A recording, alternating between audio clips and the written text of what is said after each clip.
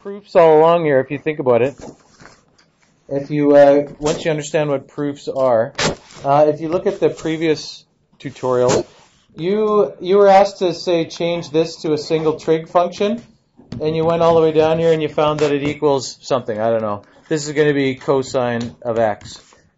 Basically, what a proof is it already tells you what it's going to be equal to, and it says show that that's true. Instead of saying we're not going to tell you what it's equal to, you have to figure it out. You show that this is true. Now that sounds not harder, does it? Does that sound easier? Why would that be easier? Gives you what you're trying to find. The only tough thing, I guess, is it's not always going to be a single trig function. Sometimes it'll be show that this expression is equal to some other expression, which might make it harder. It just depends. Okay? So I don't know, sometimes I put these fill in the blanks things, and I don't necessarily know whether it's a great idea or not, because I tend to put in too many blanks. You already know that you can verify a trig identity using one of two methods. A trig identity is just this is equal to this for all values of the variable, unless there's restrictions. One way you could, if we know that, we'll pick a simple one here, like tangent of theta equals sine theta over cos theta.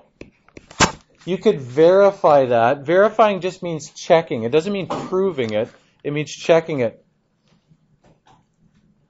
One thing you could do is graph both sides. Okay, graphing both sides and then making sure that they're the same. Congruent, equal, I don't know what you want to put here. The same, congruent, equal, something like that, right? The second would be to, how else could you check whether this works instead of going through the process of graphing each side? Yeah, just putting some number in for theta here, putting an angle in for each of those and seeing if it works. Substitution.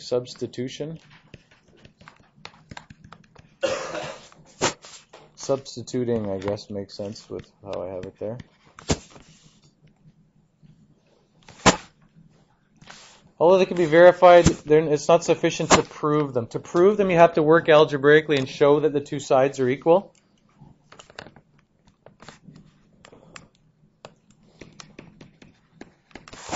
Okay, verifying is just kind of checking. Proving is showing that it's true for all cases. If we substitute values, we're only checking for those particular values, right? Right, you could say x plus 2 is 5. That's always true. Somebody might say it's always true. Look, if I put in a 3 here, it works, right? You see it works? That's true. It's true all the time because I put in a number and it works. Is that true? Is this true all the time for every value of x? Obviously not, right? It's not true for every value of x. In fact, it's only true for the one I picked. You can't prove something using specific values because it might be true for that value but not for every value. Okay? To show it's true for all values, you have to be able to work with it algebraically and show both sides are equal. Okay? Show algebraically two sides are equal. You've sort of been doing that, the preliminary of simplifying things so far. You have a couple different options here. One option is to work only on one side and then try algebraically to make it equal to the other side. Okay, so that would be if we give you an identity where you have two sides of the identity, take one side and make it look like the other side. That's a way to prove it. That's probably the best way.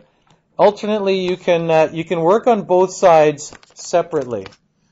Okay? You need to work separately on each side and show that the two sides are equal. Oops, color change.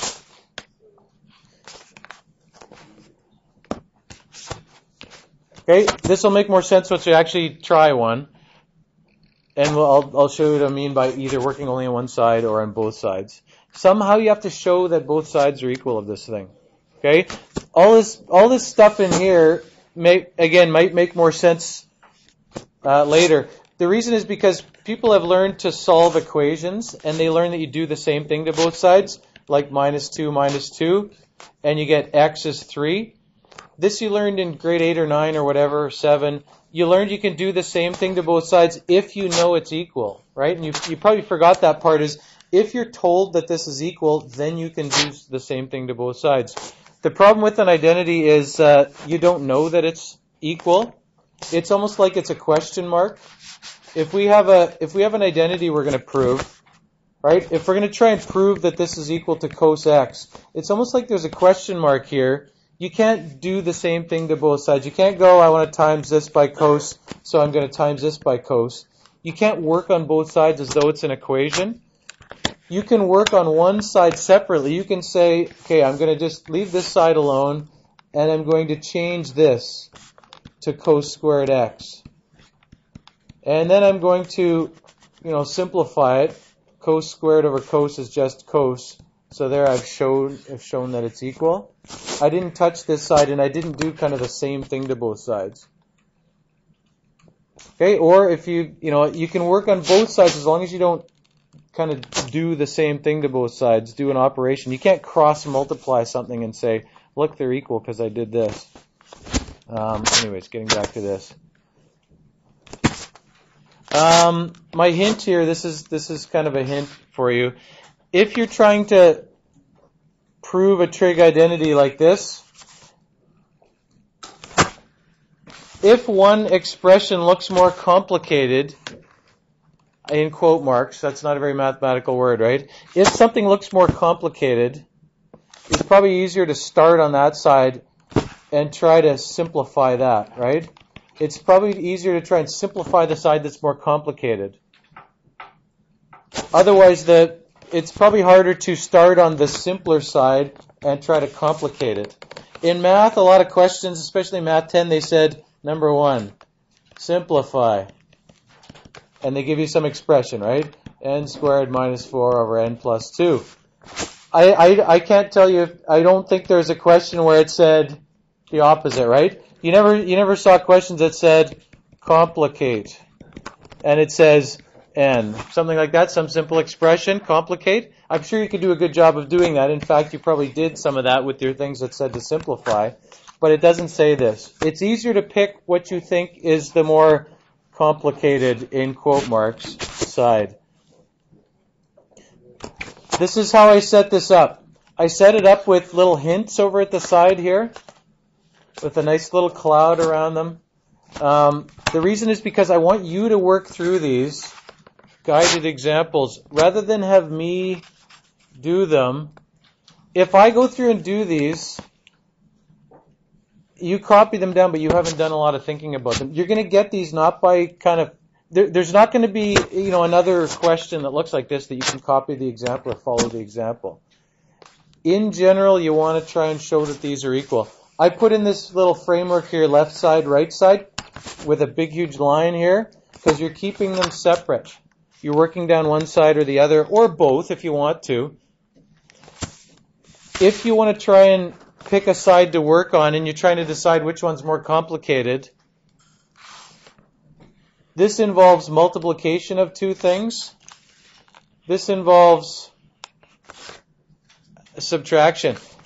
You might think, oh, subtraction's easier than multiplying, so I'm going to start on this side.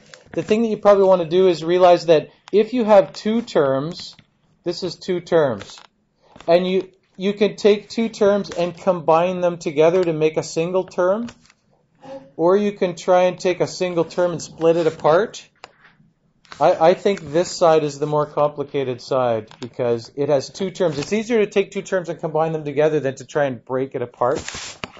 But you could easily work on either side. I would start on this side. Can you work on some of these things? Read the little hints here. If you know what you're doing, try and go through. In the end, you're going to have a bunch of lines here. What's your last line over here going to be? It's going to be what? Yeah, this thing, right? You're going to make it look like the same thing here. Or if you find that you just can't do it, what you might have is some other random thing here and the same random thing there. So you can the best way to do it is if you can work completely down one side and make it look like what you're given on the other side. That's the best way.